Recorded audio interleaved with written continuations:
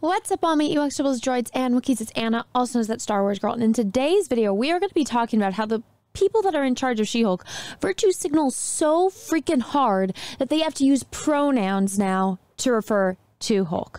But before we get into that, everyone, my channel is hardcore shadow banned here on YouTube, so every single like, share, comment really helps out me and my channel, you know, fighting the YouTube algorithm.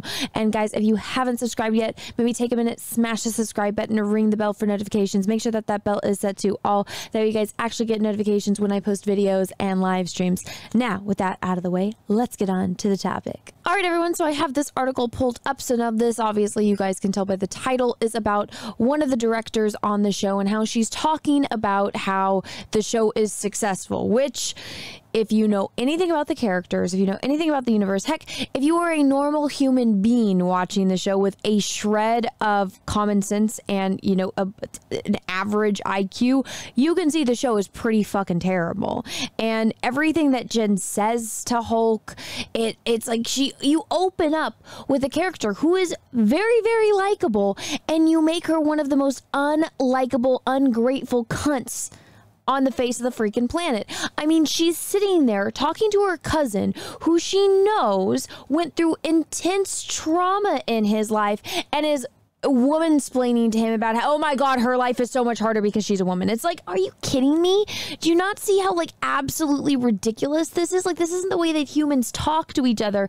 And I mean, unless you're trying to play it off like, oh yeah, she's an ungrateful cunt. You know, like, unless that's what you were going for, which I don't think it was, like, I don't see how you can see this as a success. It's absolutely disrespectful to the character that they claim to be fans of, which, if you guys watched my last couple videos, I showed how they aren't fans. They are literally, the showrunners are literally reading from scripts on what it is that they are trying to, you know, pitch. And I covered that in my last couple of videos. I highly recommend watching them all. And guys, also those videos and everything I show you guys in my videos are linked down below in the description of this video. All of my She-Hulk videos, all of the links, including this article, will be linked down below. But so this is an interview with Kat. She's one of the directors, and it kind of goes into like a little bit of a backstory, and then it goes into the interview. Now, one of the things that I absolutely find ridiculous was one of the scenes in this show, when it's showing like her backstory and whatnot, her and Hulk get into a car accident. She gets a drop or two of his blood in a cut, and that's what turns her into She-Hulk, which is like, you do realize that Hulk is blood over many characters, and there's not a million Hulks running around. You see how that just doesn't make any sense right there in and of itself. But she knocks out in the woods, then wakes up and wanders into a bar. And Jen is very intelligent. Remember, she's a lawyer. She's like the bestest ever. But she goes into the bathroom. Instead of talking immediately to the bartender, being like, hey, can I borrow your phone? I was just in a car accident. She goes into the bathroom, and then these women come in, start putting makeup on her, like, oh my god, what did he do to you? Or she or they. So they're all very aware of pronouns. They all like to virtue signal. And one of the things in this, which I just find absolutely ridiculous, and I took a screenshot of it and posted it on Twitter.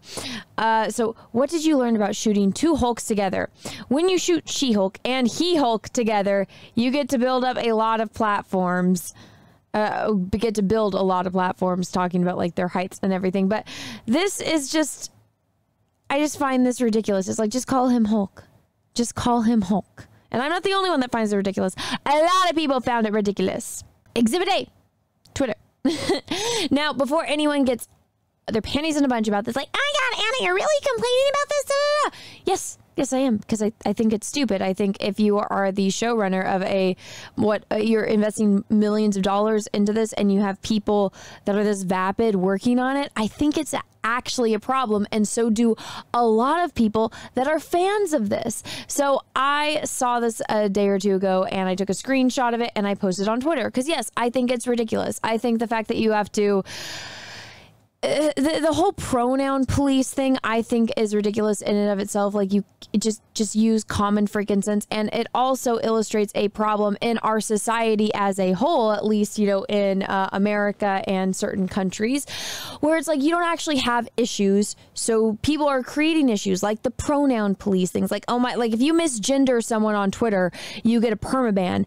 But if you call someone a Nazi, the N-word, if you say like, you know, if you use racial or ethnic slurs or just, you know, terrible slurs, that's okay. But if you misgender someone on Twitter, you are the embodiment of all fucking evil and you must be destroyed.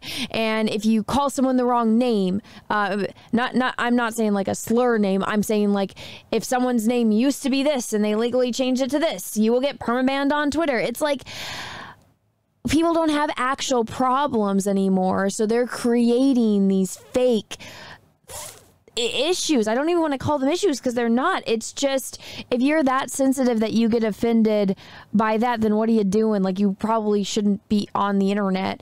And so when I saw this, I just thought it was funny. And it's like, really, like that you have to specify that it's he Hulk as compared to just calling him Hulk, because everybody knows that Hulk is a guy. And it's like, but that's the people that are working in this, that are in charge of this, that have power. It's the people that care about these non-issues that have to bring it in and make it, you know, part of this thing. And I just find it ridiculous. Like, you could literally talk about anything else, and this is what you decide to fixate on.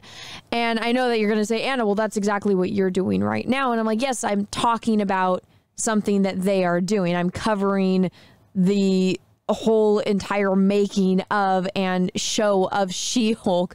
This is something that they are doing, so I am going to cover it and I'm going to talk about it and tell you how ridiculous I think it is. Because it's like, if you didn't have an issue, then you would just call him Hulk, because that's what he is. But she refers to him as he Hulk multiple times, and it's like, it's Hulk. It's Bruce Banner. He's the Hulk. It's not he Hulk. It's the Hulk, the Incredible Hulk. That's his name. That you know, that's his superhero persona.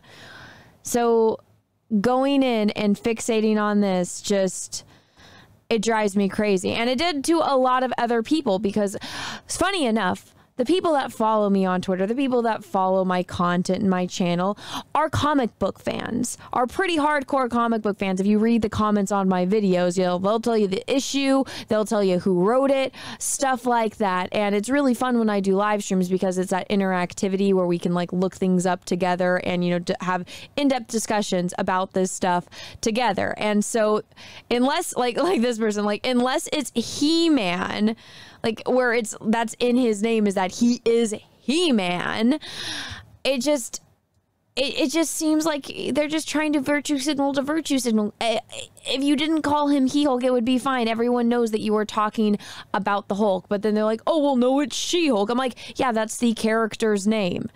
If you really want to get down and dirty into it, they had to, you know, create certain characters so that way they could use that IP, because they knew that they were going to deal with royalty issues and whatnot. That's why there's like the Superman's dog, there's Supergirl, there's She-Hulk, you know, there's stuff like that. So that way they could still use IPs and names of things within the same universe and, you know, get away with any kind of legal issues with the original creators of stuff.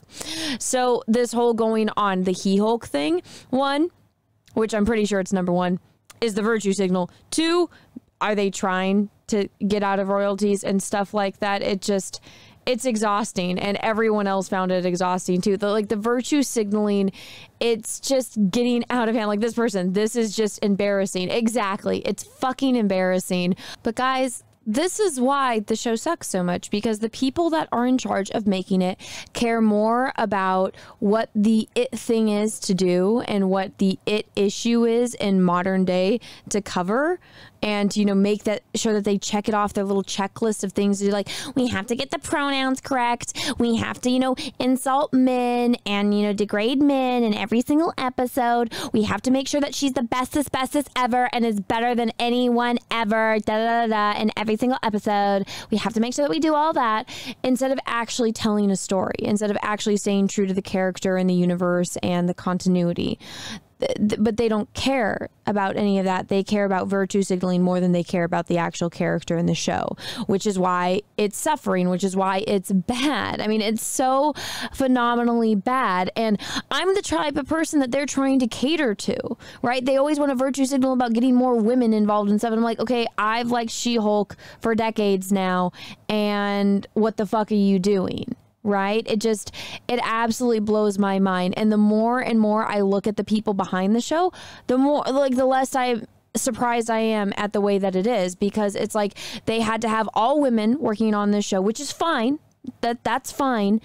But at least do your fucking research on the characters and the universe that you're fucking writing about, that you're trying to make a show off, that you're trying to market to people for money, because they're trying to make money at the end of the day. I mean, you would assume that the company wants a return on their investment, right? So you would assume that they would do a little bit of research into these things. And instead what they do is they have, you know, these women go off and do interviews where they have to virtue signal and, you know, say kind of BS answers, and then they give them like scripts and say, oh, here's like the talking points, name John Byrne, like here's the people to name drop, here's the things to name drop and whatnot, when they actually get their facts wrong, which at some point I was like, are they even trolling? And again, I covered this in another video, which I would highly recommend watching, but it's just exhausting.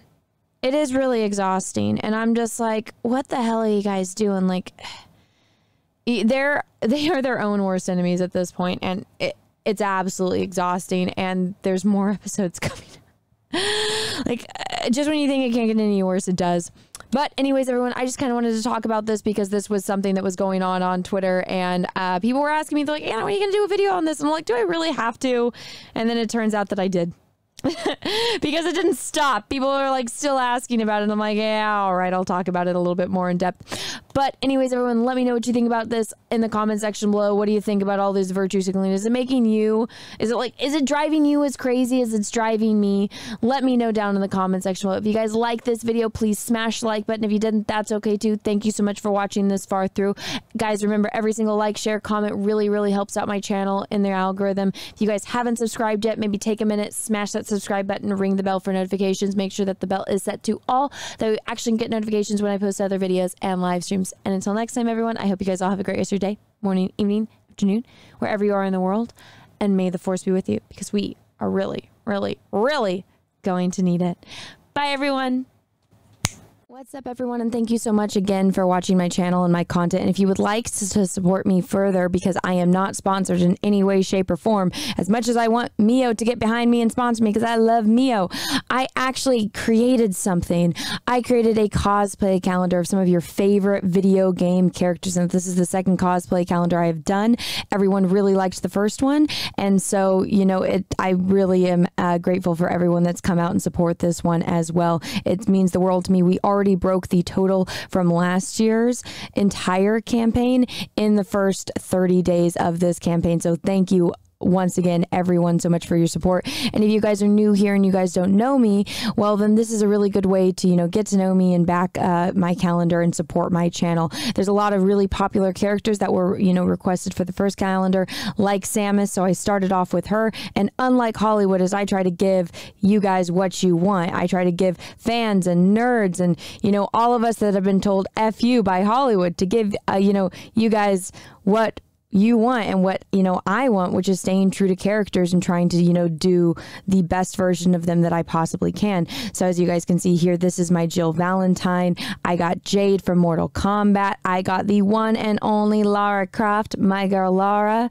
Then I have Miranda from Mass Effect. Now I'm still adding images of these characters. There are going to be 12 different ones. And if you guys are interested in, you know, supporting an independent content creator like myself, this is the way to do it. I, you know, do the photos. I, do the cosplay. I ship everything out myself. So this is a 100% my own project. So if you guys, again, want to support me and my channel and keep everything rolling, please consider backing my cosplay calendar. I would really appreciate it. The links are down in the description below. So please check that out if you guys haven't already. And if this isn't something for you, then maybe take a second and, share it to somebody who this might be, something they'd be interested in. Once again, everyone, thank you so much and have a great rest of your day.